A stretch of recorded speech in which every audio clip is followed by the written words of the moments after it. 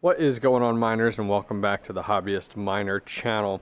So today we're going to do a quick video on a GPU that is back from the dead.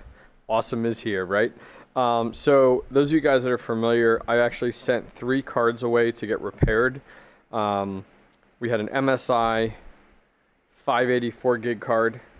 We had one of my Sapphire Nitro RX 470s. 4 gig, and then finally this guy. So this is the only one that survived. The other two were kind of too far gone, you could say. We talked about the MSI 4 gig card that actually had multiple people work on it, is what the individual had told me. There were a lot of parts that were replaced on it. So I actually donated that to the individual that repaired these cards. Then the second card, which was my 470, it looked like that it was run too hot. So based off of my conversation with the individual that repaired it for me, or tried to repair it, he said that a lot of the capacitors were bubbled, and it just was beyond repair at this point right now, which was fine. I donated that to him too. And then this card, he actually was able to go ahead and get up and running. He had to replace a few parts on it, but that's the thing, like, you guys have to remember, to fix a card at a board level, you need parts, and the only way you're getting parts is if you have spare parts. So I donated my MSI 584 gig card and my my Sapphire Nitro RX 470 to the individual as kind of a thank you, and please use these parts in the future if you have any cards you have to fix. And he was able to fix this one. So this is the Sapphire Pulse RX 580 8 gig card. So let's go ahead and open this sucker up. Talk about some bubble wrap here. Holy moly, this guy, man. You can tell he's a miner when he wraps things this well. All right. Look at this. Holy cow. It's like a little present inside. It keeps going. This is ridiculous. I've gotten cards where like there's like one sheet of bubble wrap on it. This thing is ridiculous. It's still wrapped. Oh my gosh. Heck yeah. And look, it even is in an anti-static bag. Awesome. Awesome. I'm excited. I'm excited. This card, I was so excited to get fixed. Alright, so here we go. Here's what we got, guys. So, this is the RX 580 8 gig Sapphire Pulse. This card I bought for $150 broken from a guy up in New York, and it is working again, fully functional. So we'll be able to go ahead and mine some Ethereum on this.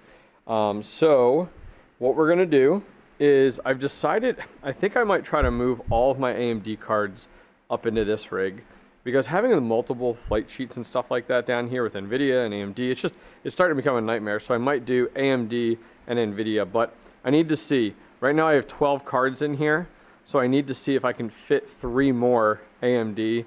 I'm running the B250 motherboard, and it really does not like when you start to tap into the C slots at all. It really prefers you to have the P series cards on it.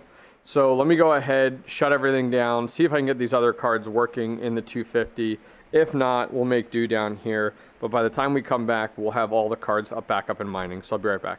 Okay, so everything always turns into a project. So I ripped out the fans in the front. As I believe it or not, these actually started to trap heat. And I've learned this back when I did my cooling video. I just haven't had an opportunity to go ahead and pull these out. I will be reinstalling them.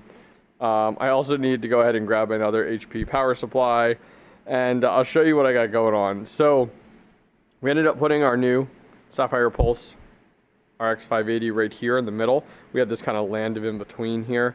So I put it here, and then what I did was, you guys have seen the videos previously if you follow the channel, where each of these is 120 watts on 240 volt.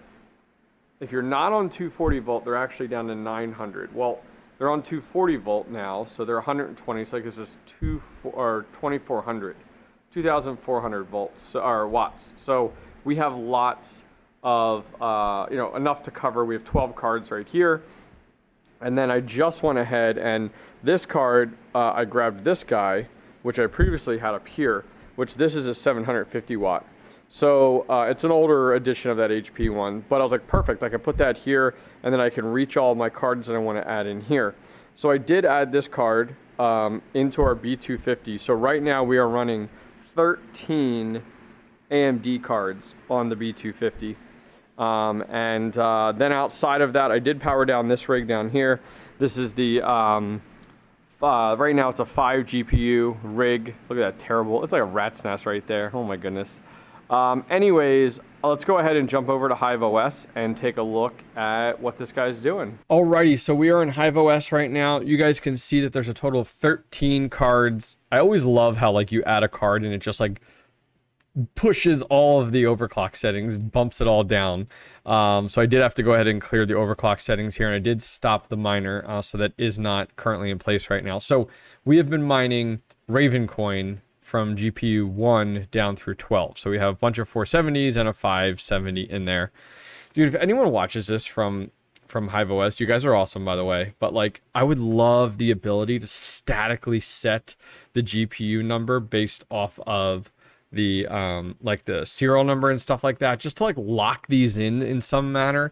It would be so nice with like adding and removing cards and like your overclock settings shifting and stuff like that. And then especially your flight sheet. Like I got to go to my flight sheet now and I got to make adjustments to my flight sheet because I need to go in and make some changes here. So the RX 580, we are going to mine Ethereum on it. It's an 8 gig card. So we're going to mine Ethereum on it. The rest of these are going to do Raven coin. So right now we have everything in here. Everything's been looking good.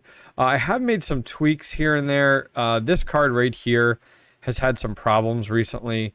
Some shares, you know, invalid shares every once in a while. So I did lower that down, lower down the core, lower down the memory, bumped up our power here just a little bit. But let's go ahead and take a look at our flight sheet for this guy.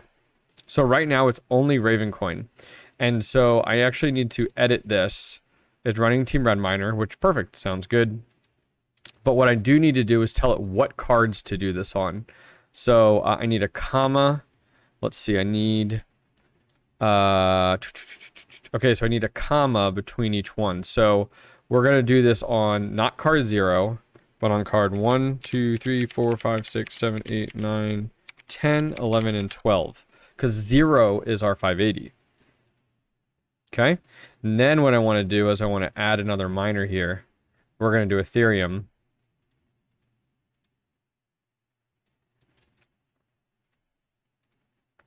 Alrighty. And then I need to go ahead and pick. We can do, I guess we'll do Phoenix Miner here. The only thing I have to make sure is with Phoenix Miner. Okay, cool. So we're going to say AMD cards only. Okay. And then we're also going to say GPU 0. So then that's going to sit directly with the 580 for this here. And I'll apply that. I guess I can update this. Let's do Ethereum. And let's update all my workers. And let's go ahead and get this all applied. And we'll be back in just a sec. Alrighty guys, so we did have to make a slight change, but we are off to the races. Granted, our RX 580 is not overclocked yet, but you can see it's doing 27.78 mega hash on Ethereum, and then we have all of our 470s. So I did have to swap up on my flight sheet. I did swap over to ETH Miner. I had some weird issues with Phoenix Miner there. It wasn't grabbing the card appropriately. Not sure if my config was wrong in my miner, but now we're good to go. I always love that if you swap over to Hive shell, that it says 0, which like this is so confusing. So within HIVEOS, it says 1 through 12 for the 470s and the 570. But yet when you get into the miner, it says 0 through 11. Like, it's like, oh my gosh, talk about like, the config does not line up the way you want. But then if I go ahead and jump over to ETH Miner, it goes ahead and shows my card here and shows that we are mining. So let me go ahead and get some overclock settings in here and see what we can get out of this Sapphire Pulse. Alrighty guys, so we are good to go. I went ahead and applied some overclock settings for our RX 580 Sapphire Pulse. We're about 1150 on our core clock. Core state, of course, is 1. This is what you run here. Runs phenomenal with RX cards. We're running 875 currently right now. I could play with that a little bit, maybe take it down to 850, maybe even 825. We'll have to see. In addition to that, our memory clock is 2150. Our mem state is a 1, especially with the RX cards. And then our fan, we're running 85. And we're doing the aggressive overclock setting, as well as, you guys definitely need to check this out when you're running with your AMD cards. If you hover over top of here, the I information tab, depending on what memory you have, determines which reference you go with. So this one has Micron. So you're going to go ahead with a reference of 30.